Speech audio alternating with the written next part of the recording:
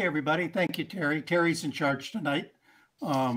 We've got new streaming software coming in a couple of weeks, but we're still working with the old stuff, and it is apparently working. Peggy's here. Peggy's going to tell us about some of the cool stuff we can do with our astro images that will take some of what we do and show people who are visually impaired. And it's quite an interesting concept. So please hang on with us and see some of the other uses, things that you probably never imagined you could do with your astro imaging stuff. I'm going to share some screen here because we got a lot of stuff coming up over the next little while here. And you guys should know about it. For one thing, we're going to have a guest MC next week because Alex is playing hooky. I'm going to Okie, Tex. I've checked the weather, and I'm going to be in a rainstorm starting in Arizona, and it looks like it's following me all the way to Oklahoma. So anyway, I'll be there. I am sharing my screen.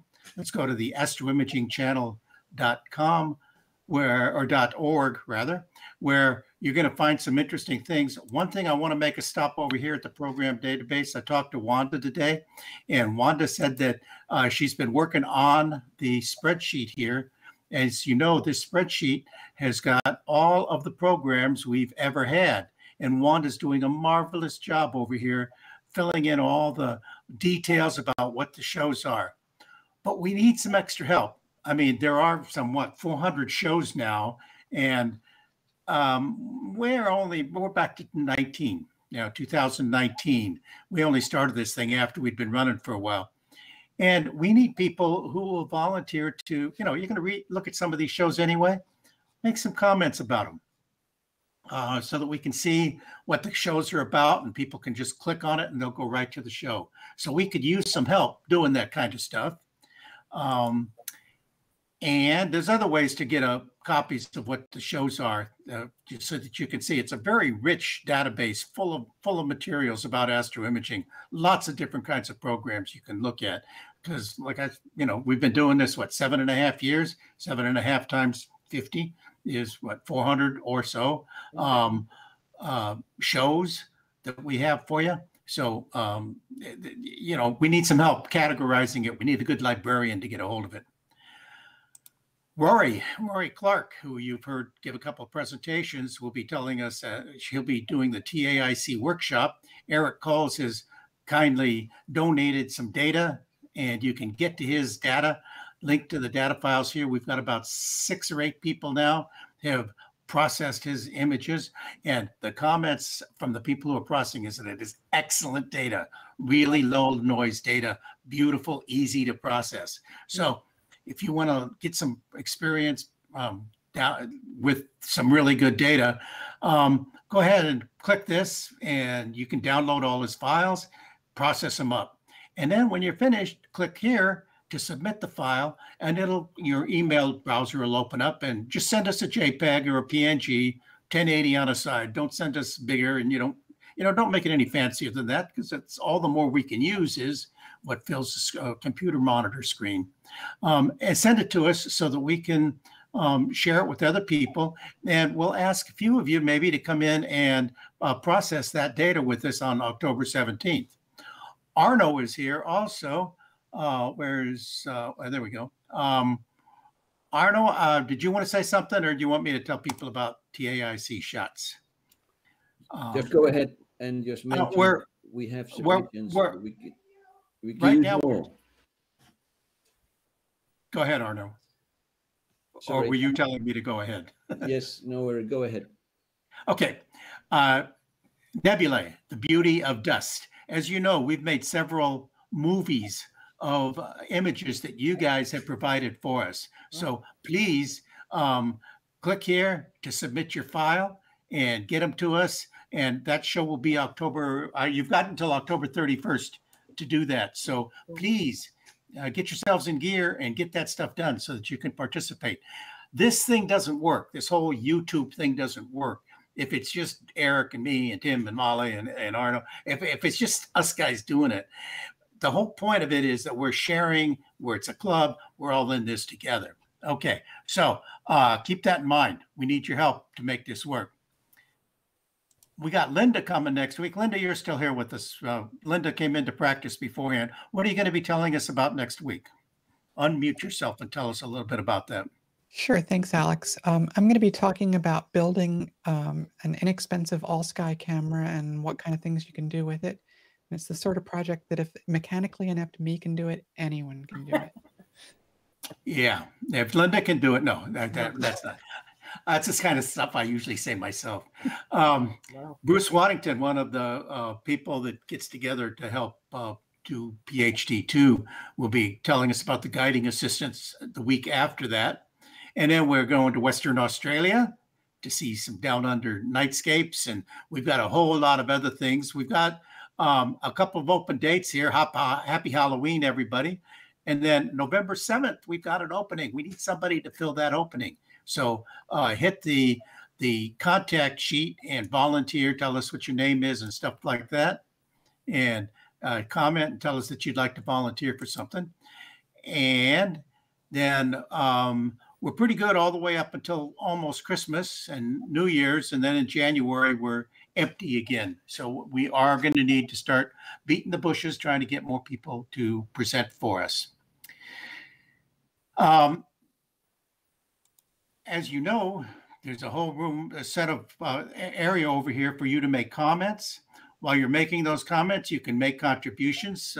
We really appreciate that. And I want you to know that it does us some good and it does you some good.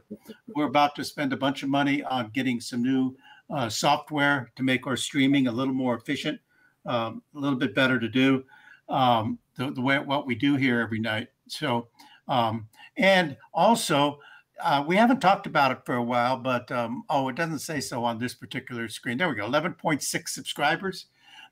For Christmas last year, your Christmas present was to get us to 10,000. And now we've got, 1.6 more thousand, 1,600 more. It'd be nice to be at 12,000 by next Christmas. So if you like the show, tell us you like it and subscribe to the channel for the future, okay? Now, I think that I've said everything I'm supposed to do to get you guys warmed up and excited about coming back to the Astro Imaging channel. So it's time for me to stop sharing and invite Peggy. Peggy, can you tell us about yourself and what is it that you'd like to tell us about helping out people that don't see as well as the rest of us do? Well, I'm Peggy Walker, and I just recently joined the Astronomical League in 2017 and took over an empty vacant spot for the children, basically. And they used to do family stuff at some of these conferences, or at least one woman was doing so. And with me being very right-brained and STEAM-minded, I had commented that maybe while we have these national conventions, you've got the high schoolers with the parent, what are the other kids doing? So that's kind of where I come from. I'm very right-brain artistic.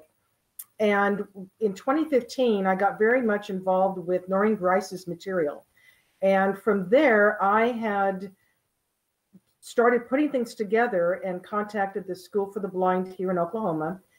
And I was actually speaking at a conference for teachers of the blind in blind schools in the nation. And the problem is they basically said they don't have time for these type of learning extra things in their classrooms, because they had a time schedule to get kids to train them how to pass their tests so that they can get their money. You know what I mean? It's all about the money at the end of the year. And they had a closet full of learning enrichments, and none of them were interested in what I could share and give them in terms of science, you know? And so Noreen Grice really pretty much, I had a lot of her books. I would take them places and people would feel them. But I realized that right-brain people are a little bit different. And one of the teachers at this conference for the School for the Blind said, I can give an assignment to my students. The left-brain students get the book, read the assignment, they go straight into the worksheet. When it comes, she goes, I know who my right-brain kids are. They read it and they always have questions. And I have to come to terms with how do I use verbiage that I can explain to create a picture for them to understand the work.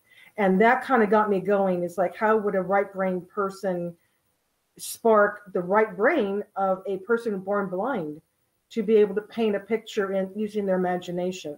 And so that's kind of how I got started in doing things for the blind. So I'm going to go ahead and share my screen and kind of show you some of the things that I've done. And, you know, I'm not an imager, but I love looking at them. And there's nothing more exciting when I do the Astronomical League calendar. And when people say, oh, here's my Astro bin, I mean, it's like candy, you know, at a candy store.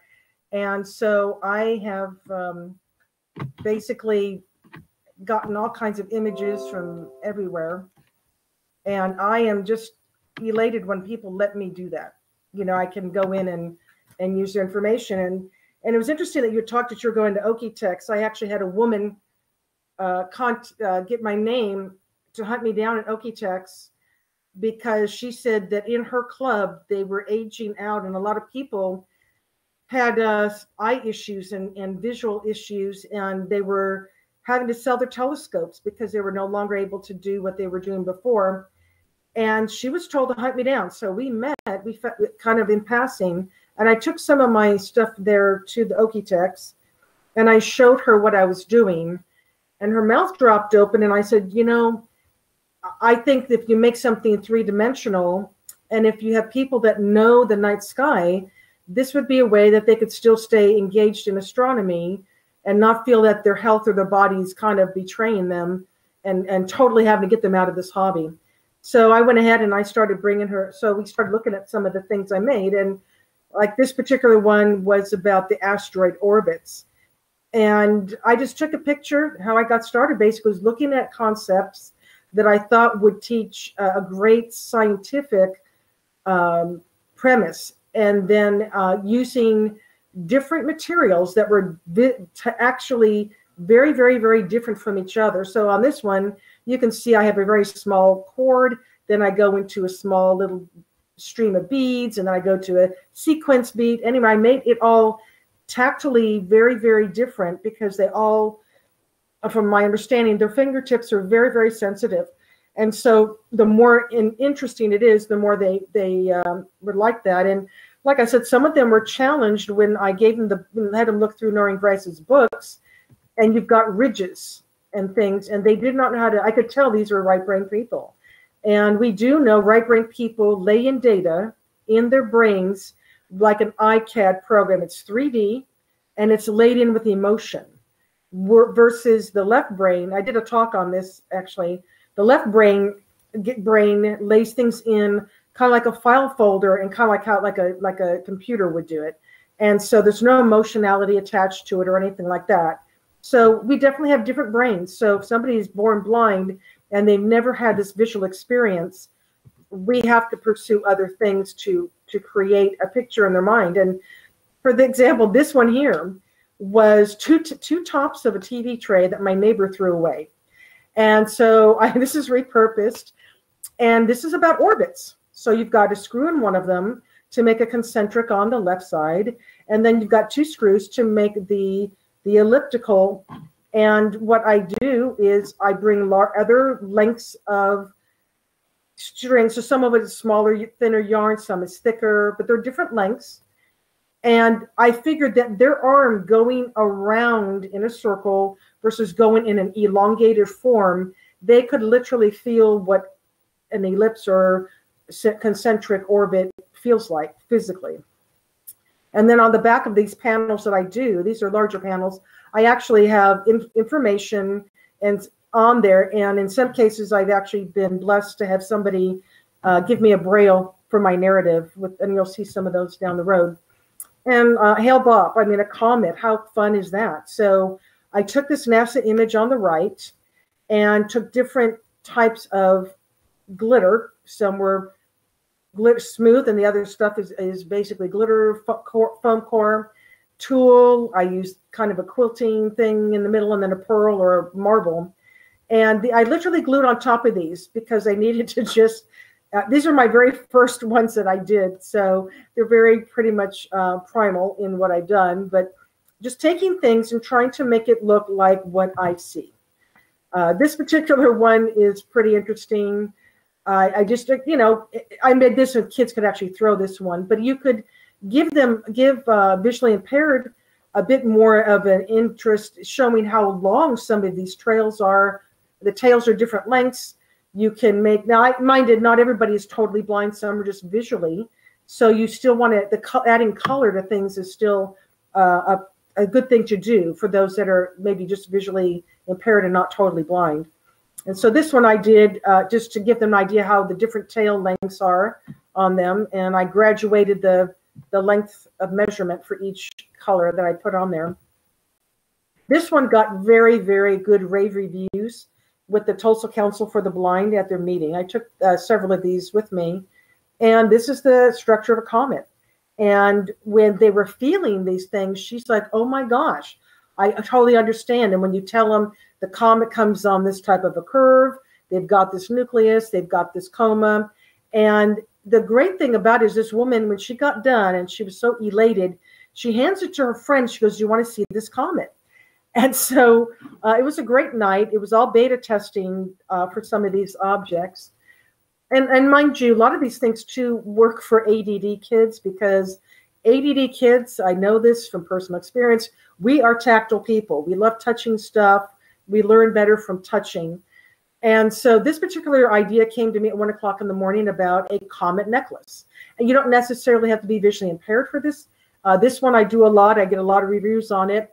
Just a big bead, and you got yarn, and then you've got 3 different feathers. And for blind, I would actually go in and maybe put something on that quill of that feather to delineate, you know, whatever bead strand that they are. There's 3 different type of tails attached to this comet.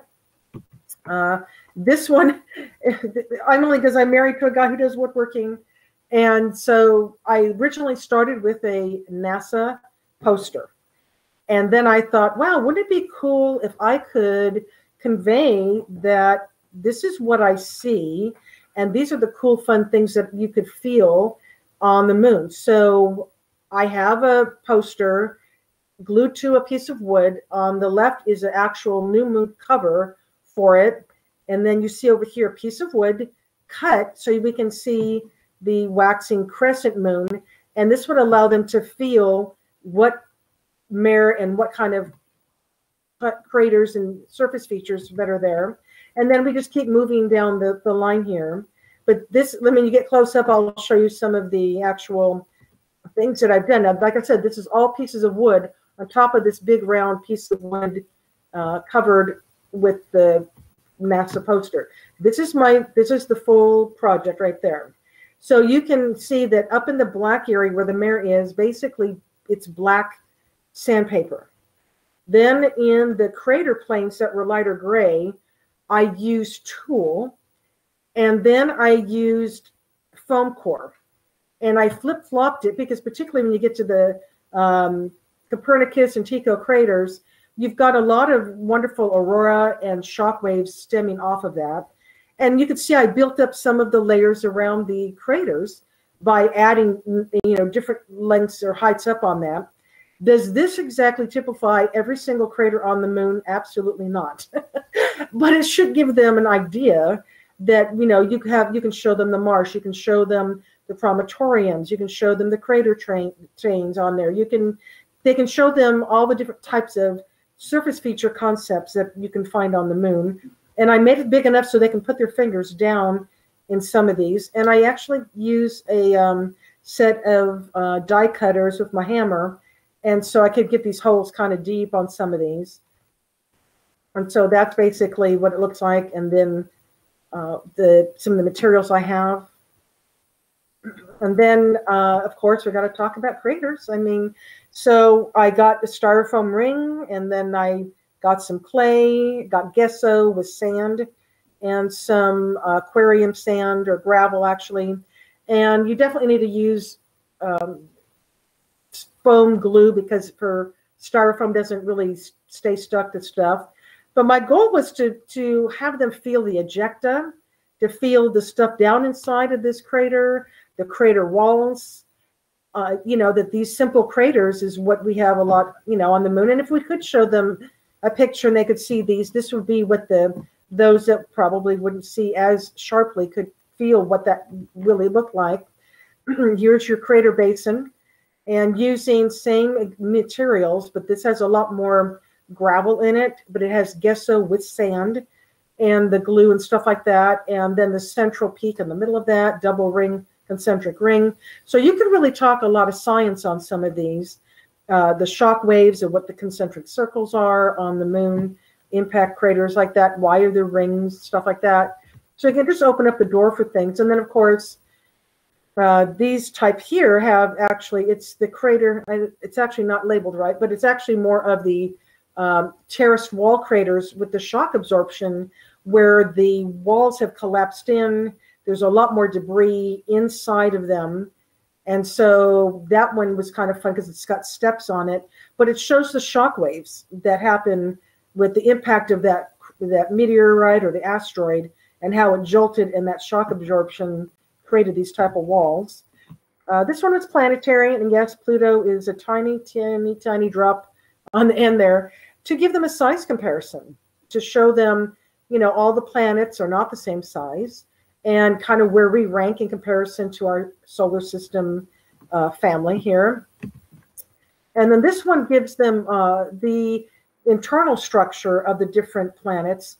And I did get somebody to give me some labels in Braille. So some of the sets I have the actual name of the planet with a little tiny Braille piece glued on there.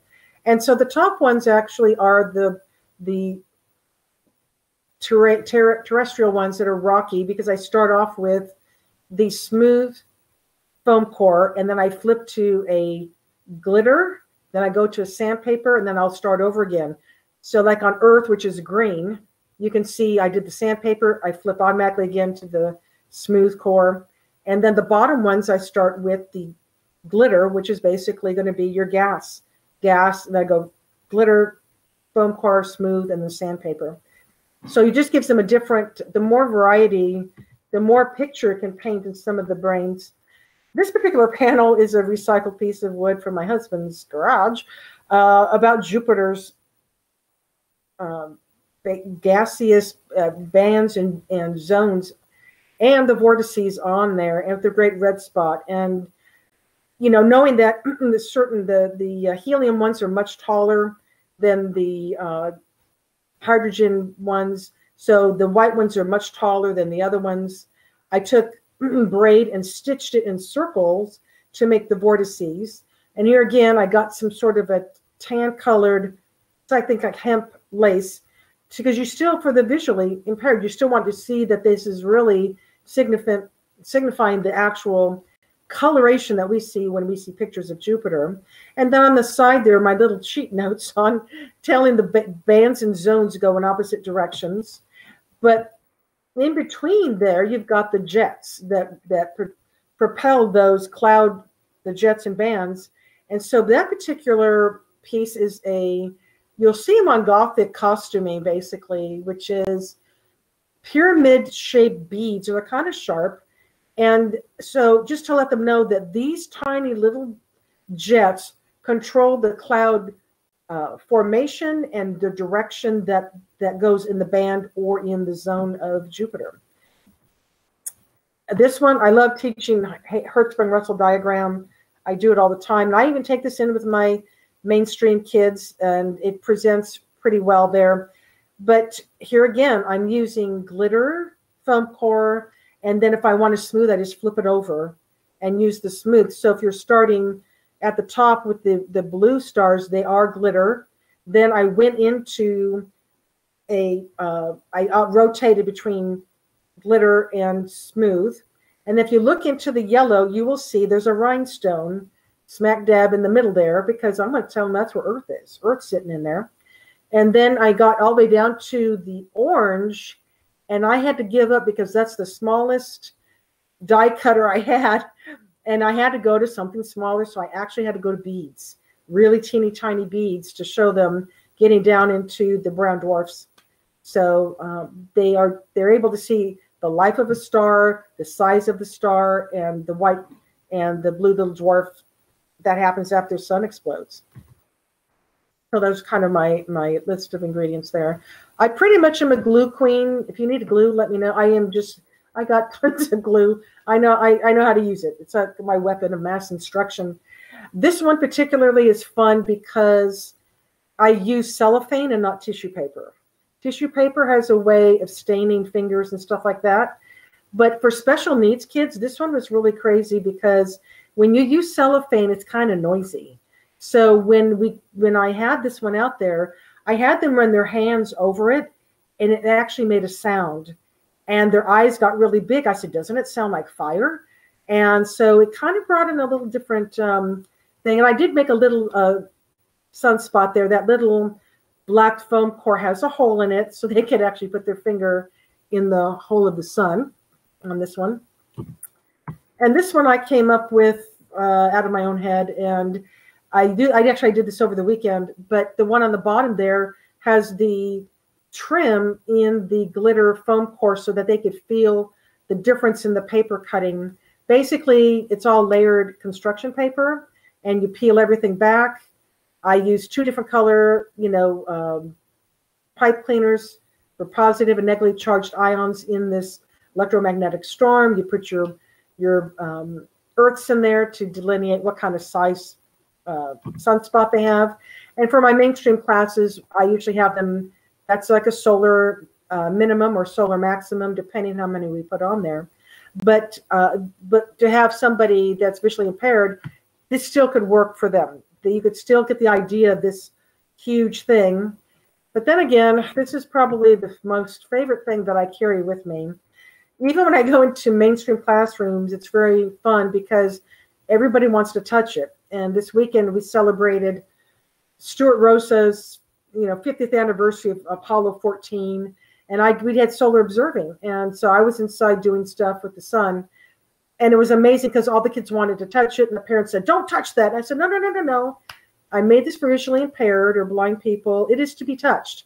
And I said, what's interesting is ADD kids really particularly love touching this. And she kind of bent her head over like to tell me, yeah, that's my son right over here. So I told him, no, he could touch it all he wanted to. But this one took a lot of glue and a lot of energy because you don't want to have the beads with the holes facing up, because this is the granulous surface is just all like beaded and doesn't really have the holes. But I used the pipe cleaners for the convection currents that break open, that open up that hole. I sent this picture to somebody, and they said it looks like a tarantula on my son. The loops and the flares I used, quilters use this kind of film to make patterns out of, and so I just painted it and glued it in there. The bottom image, you can see I used some clays, silicone clay, to make a smaller sunspot that hasn't had any things coming out of it yet. I've actually added to this sun by adding a green, like a loop of like a lanyard or plastic loop, so they can feel the actual electromagnetic field coming off of this globe. And you do want to get a little ring, and you put tape on it so you can actually have your thing gluing on that as you work your way around your styrofoam globe. This one I think is about 15 to 18 inches big. It's kind of heavy. And when I took it to the Tulsa Council leadership, the lady actually lives not too far from my house. She's like, I totally understand this. I totally understand the sun. I get this. So it was really cool to have somebody local to help me get feedback on what I'm doing. Of course, this is the skewers, and they have styrofoam balls, but these are more foam core balls. They won't fall apart as badly. And actually, these were hanging in a library in a backdrop. I painted a sheet, and these were suspended because it was a summer reading program. So these have been hanging and done different things, but they can actually feel, these are the summer constellations. Then they can feel the shape on some of these things. Yes. Can you tell us a little bit about the kinds of classes and how many kids are involved and where you actually interact with them? Well, I have gone to, like I said, I went to the school, and like at this particular time with this next thing I'm showing you, I had offered to go down there every like a couple weeks to do a class. And they would get back with me. No one ever got back with me. I told the Council for the Blind and the other groups here, they always say, okay, well, we'll book something and get you in. And this was long back in 2015. So it wasn't because of COVID or anything like that. But from what I kind of am gathering is a lot of people, in terms of getting science this way, is, for the adults particularly, very intimidating to them. But I have not had success in having, and trust me, I've tried every group in this area, and I've sent emails, I have called them, and I will plan something, and I don't get that kind of response. I was planning for the School for the Blind to come to the Makers Fair, and I made this particular panel at the Makers Fair. This is actually, I've got 12 of these, and I actually have the whole curriculum that would go with this. So this would take the place of a page of an astronomy book, per se, because you could teach off of this for a long time, because the bottom constellation is Hydra, Corvus Crater, and Sextans. And I actually got the okay and permission from Sky and Telescope to go ahead and just enlarge what they had instead of free drawing it. And so they gave me permission. And so I just enlarge it, and we put it into the software. So it has the ecliptic. The bottom numbers you can see are Braille squares to delineate that's Hydra. Then you get up, you get circles, and those are A, B, C, D, and E. And then I would talk about each star, the size, the color. And you can see even down in Hydra, we've got a couple of messy objects like M83 and stuff like that. And then, of course, the ecliptic, where the sun and the moon are in comparison to where this constellation is. So, it's a situation where I'm still trying to get there from here. But for some reason, I just don't know. Oklahoma kind of is weird. I don't know. A lot of times it's, they just have done things a certain way for a long time. But I've tried everything I'm known to do, which is why I find ADD special needs kids find these very enthralling to feel. But even to go back to the Tulsa Council for the Blind, to get back in there, they're just not interested in having me back or having this type of a session done. This here is a way to delineate or show the Milky Way galaxy and the star constellations that we see in the sky, and they would feel the curvature of the sky because it's on this half sphere. And so you just go up the Milky Way all the way around to the other side. You know what I mean? So they could, and then I have an actual rhinestone on this one to show them where the galactic center would be. And there's some things that are possibly happening here. We've got a building that's supposed to be like a, I would say it's STEM, but it's a building that's going to be for innovation. Of course, anytime you talk innovation, it's always robotics, And somebody had suggested that, well, we're going to invite you when we get the building done. So it's supposed to be done this summer sometime, but and I could probably start trying to do something again. The challenge is that you go to places that they close early, like at libraries. They want you out at a certain time. It doesn't lend for you to get a lot of questions answered or to have that interaction with people. And then here's my M13. Use just tons and tons and tons of different beads and shapes of beads. The blue ones are faceted, so they could feel, every time they feel a blue faceted, hey, that's a baby star. Those are really, really hot stars. And of course, here's, the bead sizes. You can go as small as you can get to as large as you can get, and textures on them. That's just really, that really gets their minds going. You could see them as they're feeling these things. You can see their brains going, and they're just phenomenal to watch some of these people do that. And this one here, it's really, really simple, and it's just pearl beads and batting and turquoise netting to give them that blue hue in the background. And, this one I describe to people as, if you've ever been in a pond or a lake and you got a lot of stuff that comes around your ankles, well, that's what this is. And this is what this looks like. It looks like a little blue pond or a little, beautiful pond, and it has all this squiggly stuff going into the center, and it looks like seaweed or pond plants or whatever.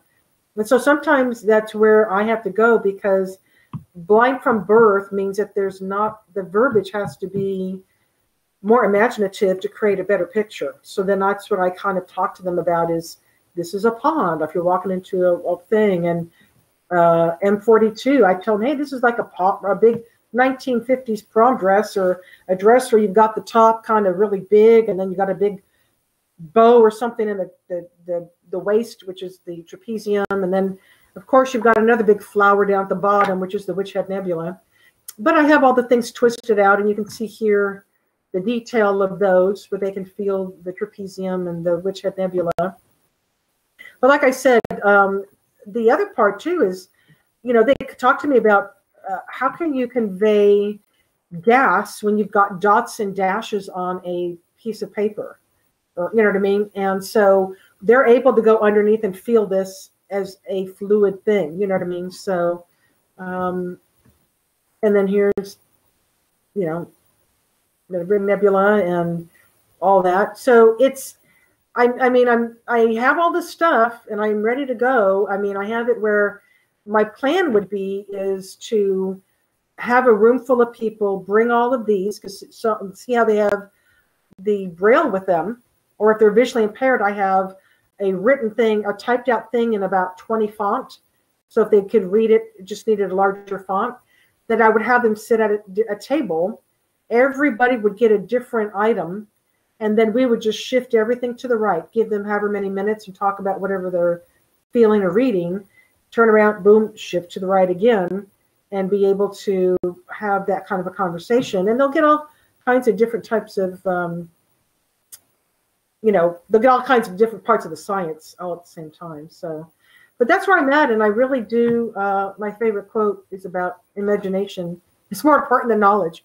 So these are all basically things that I have done. I've got maybe a few more out there, but I just kind of am needing to find the whole group or people that I can get to where I want to have maybe a regular meeting with somebody, go and start with something. But I thought those panels, those acrylic panels that I made at the maker place, would be all around a table, and then we could have a class. You could literally talk about those constellations and what's in them for a very long time.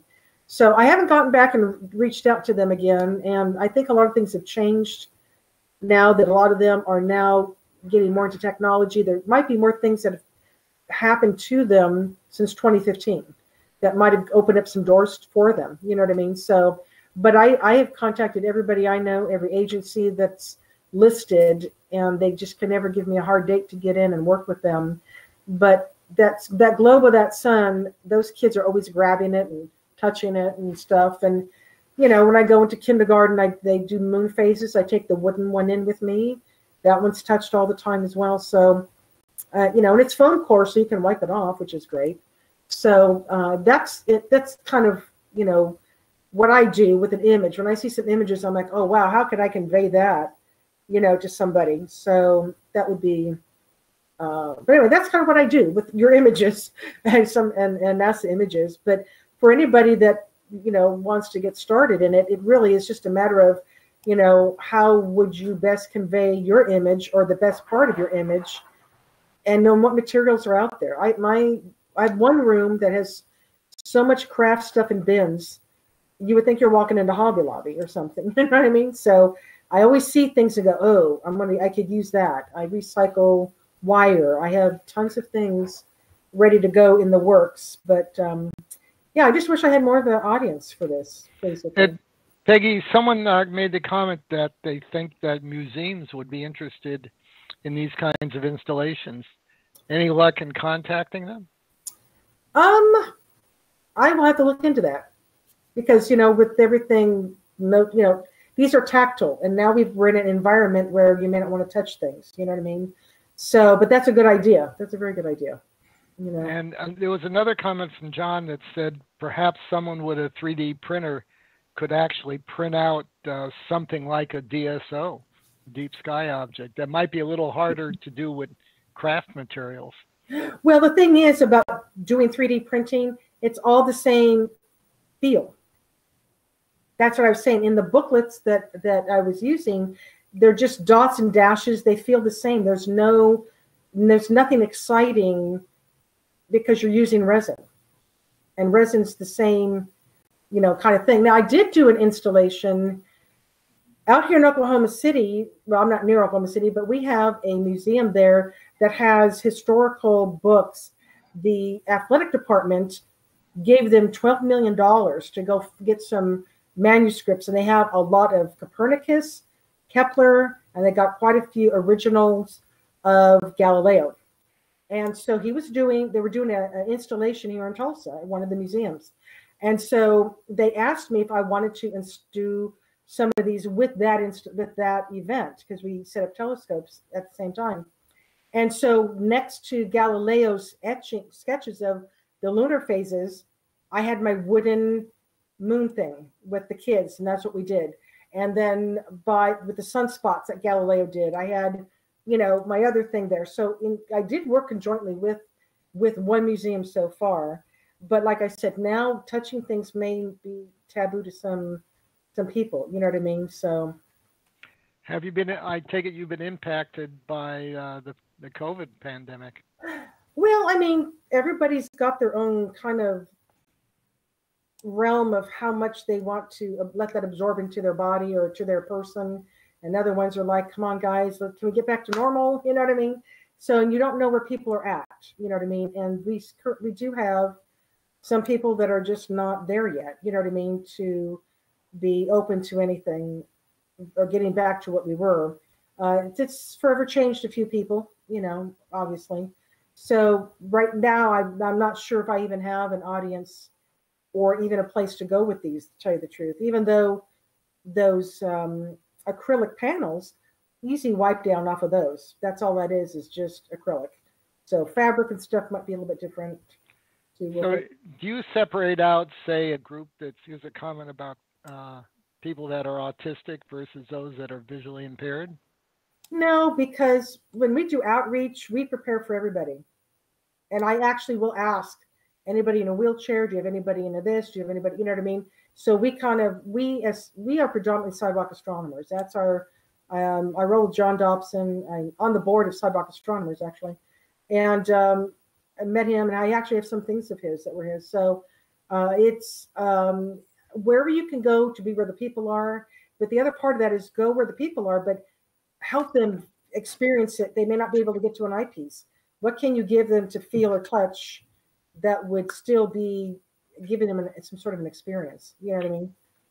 Do you have any events that are upcoming that you'd like to make announcements for? A lot of them were canceled.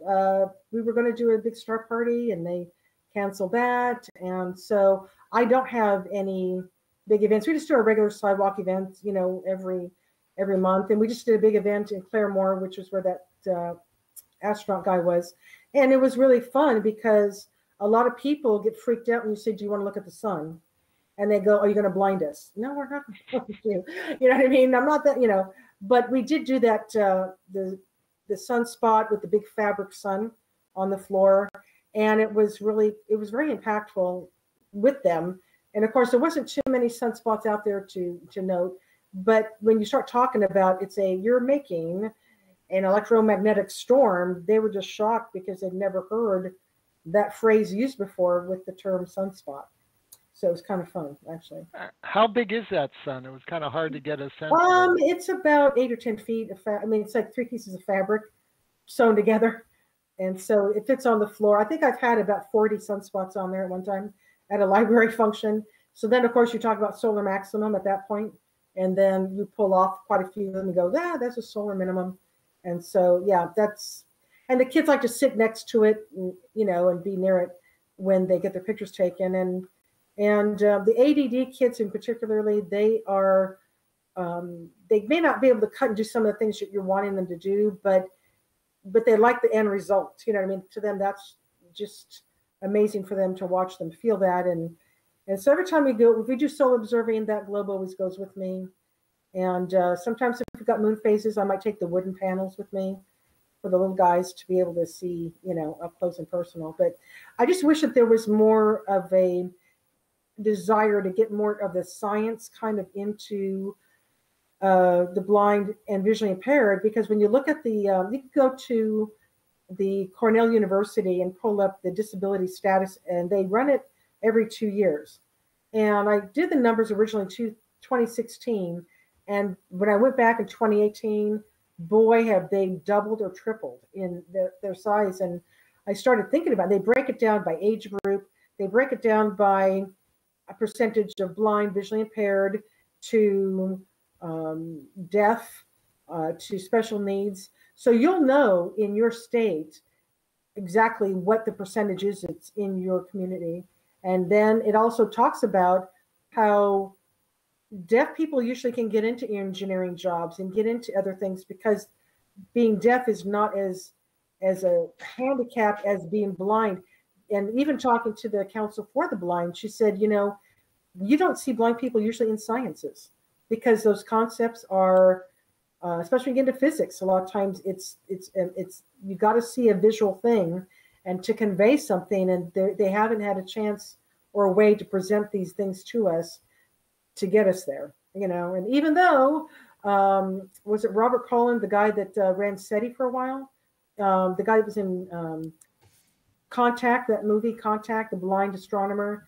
Actually, he was born in El Reno, Oklahoma, and he was preemie, and they put him in a hyperbaric thing to have him live, basically, and so it damaged his eyes. But he became in charge of SETI, and even though he was blind. So anyway, so I mean, it is doable, and I know there's other people. I've seen other people doing great astronomy things, but the engagement here in Oklahoma, unfortunately, it's still kind of it's still a little bit difficult to get there. So. Do you have any online resources that people who might have kids that would benefit from that can go to? Anything you'd like to promote, a website, a Facebook Well, I don't page? have anything. I mean, I personally don't have supplies or things to send out to people.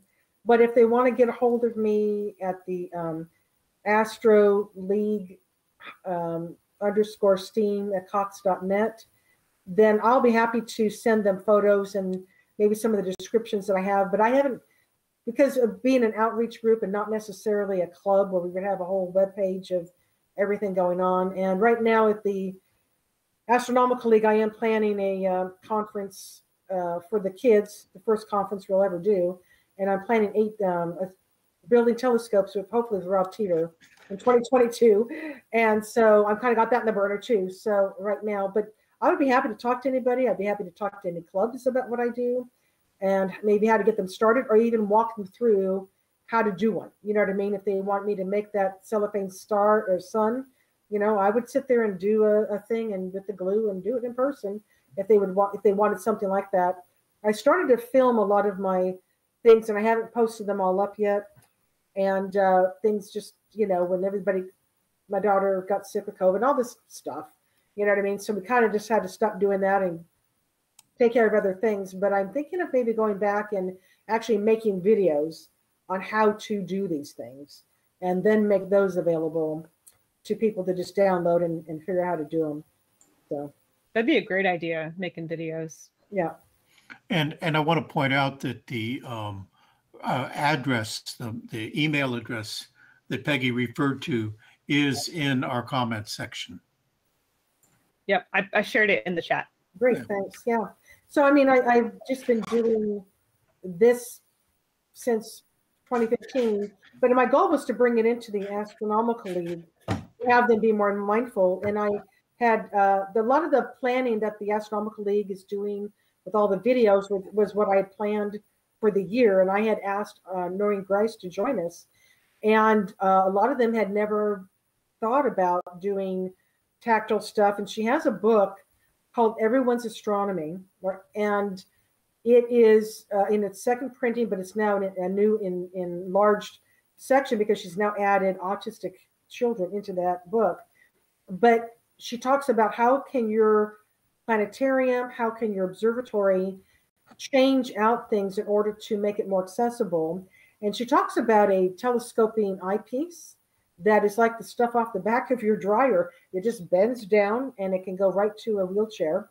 And all the different aspects of how to take your images, put them on a, getting a special 3D printer, a foam, actually it's a swell printer or thermal printer. You got to get the paper, you print your ring nebula or a phase of the moon, whichever, and then you have to convert it so that, you know, in the black is what's printed and not the white. And then you print it out immediately onto this swell form paper, and you literally can hand it to them to feel the moon phase at a star party. So that's what she talks about. But it's everyone's, or no, it's everyone can do astronomy, everyone's universe. You can totally get all of the stuff in the back. She talks about how to do some of the audio things for a planetarium, everything. I mean, she's just upgraded that book. It's a great, great book. And so I'd recommend it. So even if clubs could just do it for the star parties that you do every week that you do, or every month, you know what I mean? But even the aging population in clubs, you know what I mean? They're at a point where some of them, I believe that's why the numbers jumped really high, because you've got the baby boomers. A lot of them are aging out and having situations, because I know Oklahoma's numbers doubled since 2016. And so I had to look at that, and I think it was just the aging population of that. So you can still keep your seniors, their people engaged, even though, you know, macular degeneration or diabetic retinopathy, because they still have the science. They know the science. And like that lady in Tahlequah, she came, she said that what they did is these are observing wives, widows, basically, and they go to the meetings while their husbands do astronomy, and they crochet and knit. And when she told me, when after looking at them, she said, the quilters are going to start making these. And so the group turned from women that were just kind of there with their husbands to actually making these items so that their husbands could even talk about them, because they weren't really the ones involved with astronomy, but they would make them for their husbands to be able to talk about them so that they can stay engaged in astronomy. So it was just so many awesome things that can go forward with this in different dimensions or different ways you can look at it. But I'm hopefully, when I can get some videos going and get those up online, maybe that will kind of get people rethinking things. When I do the conference in New Mexico, Albuquerque, for the Astronomical League, I will be bringing things that will be tactile for those, because we want to open it up to all kids. Because in families, you may have one, you know, or two that it's always like you go to the museum and all the other kids are hanging off the chandeliers, and the one that's special needs is pretty much hanging onto the stroller, and they don't have that great of an encounter like their siblings do. So this way, we're looking at trying to get the whole family to come in, sit down, and everybody can leave with some sort of experience about astronomy. So that's my master plan. So that's what I'm trying to work towards right now. So, but it's all images. I get inspired by all these images, so that's what it is. I don't image, but I love looking at them. So, okay, yeah. Thank you very much for bringing all that to us. Yeah, we have a tendency to think that everybody's like us, right, and not everybody is like us, and some people have different needs. I know that the first time I was at a meeting of one of my local clubs, the Pomona Valley Amateur Astronomers, every year, at least before COVID, they actually did an outreach with telescopes and video projectors and things like that for people that were visually impaired. And I couldn't understand, how does that work? I mean, astronomy never made sense. But with people like you and people like Joe and the other people in the Pomona Valley Club, that they made me realize that, yeah, there really is a lot of stuff that we can do where we start with our images and maybe make them a little more friendly to the people that don't have the same eyesight and hearing and various other things. So thank you very much. Yeah, one thing I would love to do would be, because I have already kind of started my own curriculum, and so I have worksheets and things that I've taken into schools and stuff, and I thought, well, it would be so cool if I could take this thing that I'm doing, and, you know, if there was a way to have an imager that would image the constellation for me, I mean, you can get it from Stellarium, but then you have a circle. You don't have the nebulosity in that, like an Orion's belt. We can see that. And to me, I thought, wouldn't it be cool if they could feel the constellation and go, wait, what? That's a funky thing. What's that? Oh, that's a nebulosity. Or what are these? Oh, those are the double clusters. And to actually have the actual objects in that, and where they could print it out on that swell paper and have that to go in conjunction with. So if I wanted to do a live class, I could do a class with people that are sighted and then those that are visually impaired at the same time, in a family, let's say, you know what I mean? So since I don't image and I don't do that, I don't have that, but that would be, to me, that'd be a great fun partnership to to run those concurrently in some sort of a curriculum of some sort. So that's kind of that's been rolling around in my brain right now for that. Thank you for bringing your passion to all of us here on the Astro Imaging channel tonight. Thank you. Okay. I think that pretty much concludes what we're here for tonight. Thank you very much. Next week, Linda's going to show us about the All Sky Cam. And then we'll be coming back the week after that with some information about PhD. If you have any PhD 2 questions, I'm sure that we'll get them all answered for you that time. And of course, remember to, check in and volunteer. This is your club. You got to make a contribution to make it really work. So I think I'm going to be turning it back over to Terry here. Terry, are we ready to sign off? Oh dear, the engineer.